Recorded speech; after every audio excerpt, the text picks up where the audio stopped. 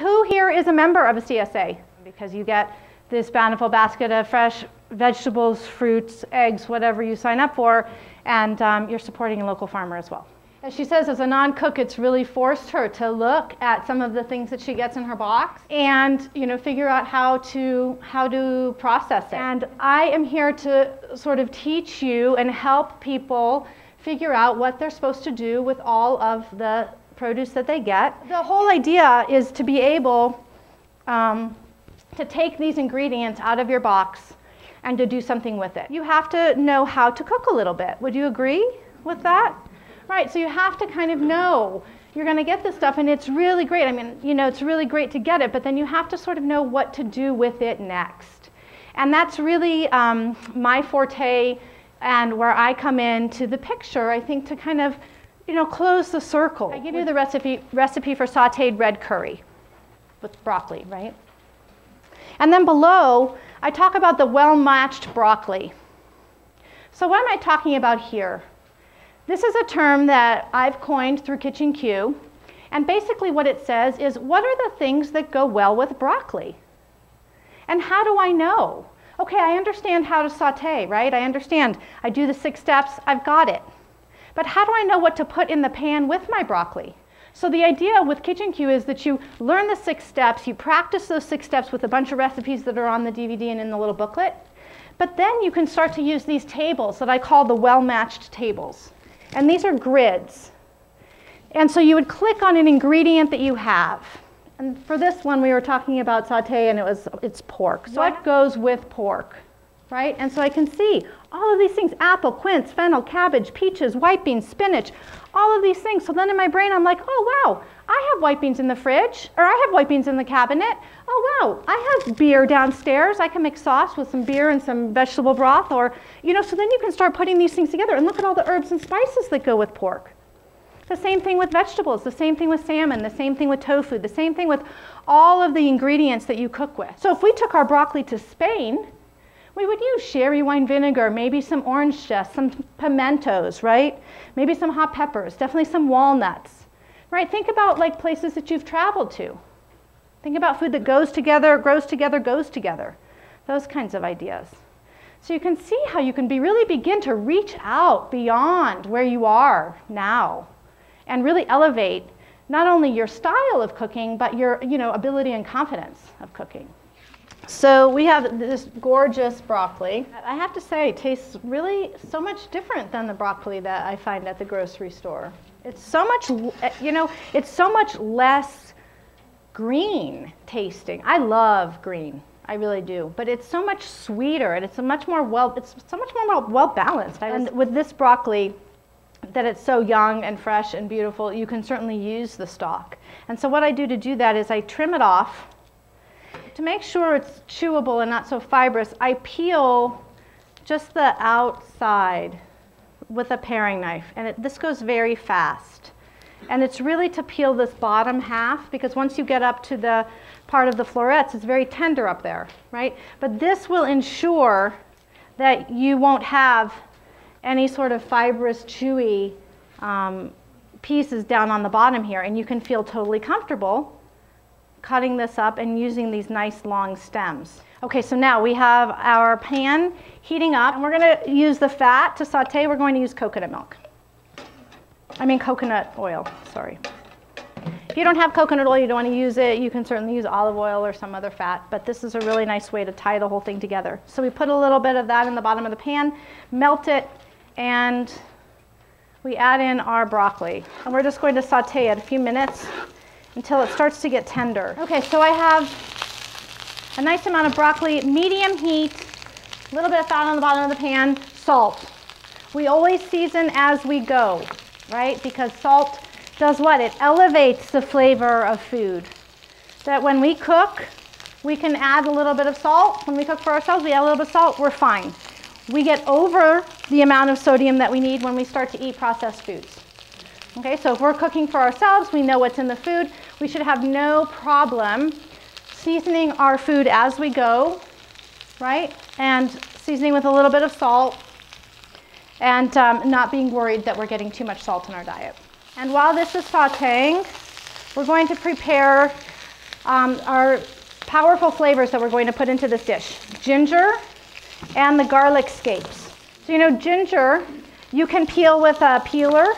You can peel it with a knife, just like this. And you can also peel it with the back of a spoon. Did you know that? That's really easy. So I just cut it into boards, and then I cut the boards into little, like julienne, into little matchsticks. And now we just cut this. Okay, so a little bit of chopped ginger we have, and then in here we're going to use our garlic scapes. So I think on your recipe I just wrote garlic, because that would be something that you could utilize all the time. But because we have these beautiful garlic scapes, we're going to do this. No, so once it starts to curl, then you cut it off, and that's like your first benefit to growing garlic. And then your second benefit to growing the garlic is when you take the garlic out of the ground. There's the end of this is really, can be very, very fibrous. This one is nice and malleable, but some of them are very, very stiff. So you want to make sure that you cut off what your knife can't cut through, right? And then start from there and go ahead and chop everything. And then I don't use that little bulb that's in the center. I just cut right by that and then continue on from there. And it's really a nice mild garlic flavor. It's delicious. I think you'll like it. I want to go ahead and saute my ginger and garlic in here. So I'm going to put it in the center. And I'm a little dry in the bottom of my pan, so I'm going to put a little bit more coconut oil in the bottom so that the ginger and the garlic scape have something to saute in. I'll give that a second to become fragrant.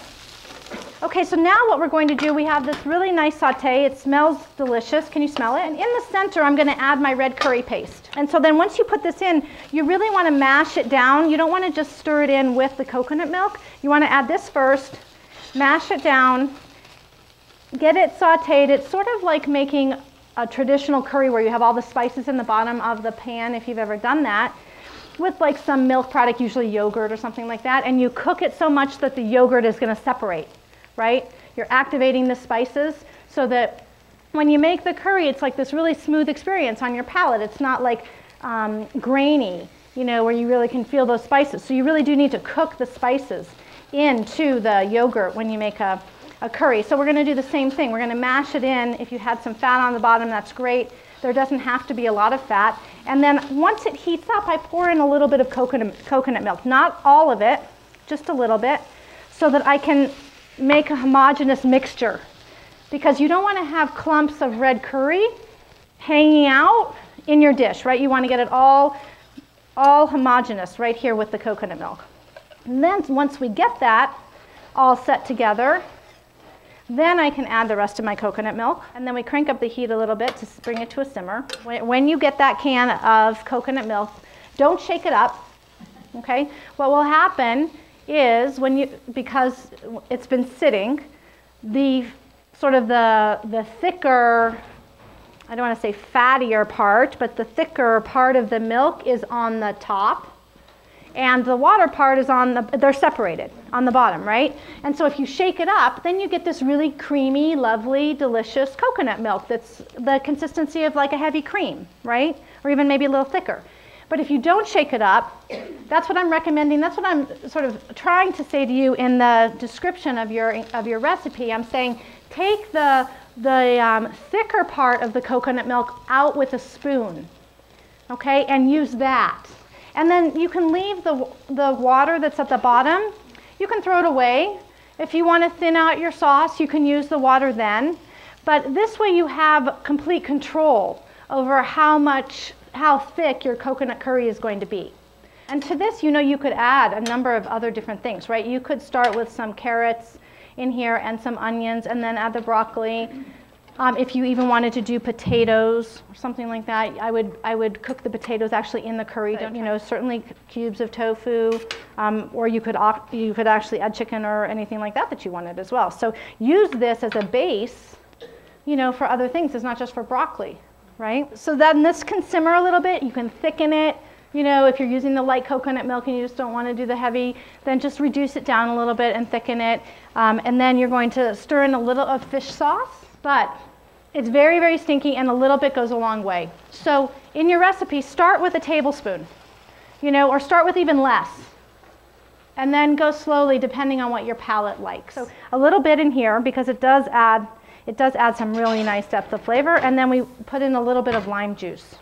You know about the fifth taste, umami? The description is like a roundness in your mouth. So if you think about those things that are very full, some of those foods that we say have high umami qualities or properties are things that are fermented, like fish sauce, like anchovies, right? Like soy sauce, like Parmesan cheese, like sun-dried tomatoes. And so it's the idea that you have on your palate taste buds that recognize amino acids, L-glutamate, those kinds of amino acids that give you that real round flavor profile in your palate. So that's what fish sauce does.